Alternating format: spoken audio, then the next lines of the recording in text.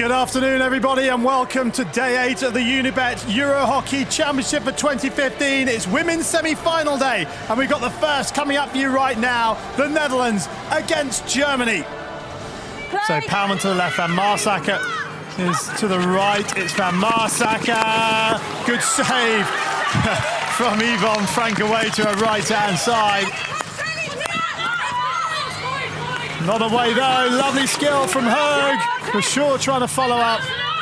Has put one top stick side as well, so she has the ability to put it anywhere that she wants to. Lovely ball underneath the shoulder, the Dutch are in front. And it's Janella Zerbo, the 18-year-old, who pops up for her first goal of the tournament, and how important might that be? Exactly the start that Holland would have wanted. Great play here, Hög just again standing Hillman up, and it's that first touch there by Zerbo, half a touch to put it onto the strong side. It's more like the stats we would expect to see. Palman, oh, it's off the bar. But actually, possibly. Hold on, Verschoor's into the circle. Verschoor straight at the keeper. Got to do better there. Van Marsacker. Like candy off a baby, Yvonne Frank just plucks it out of the air and pops it round the post. Surely. Hold on, the ball comes in. Oh, it's off the post. Second time the Dutch have hit the woodwork, and it's Zerbo again.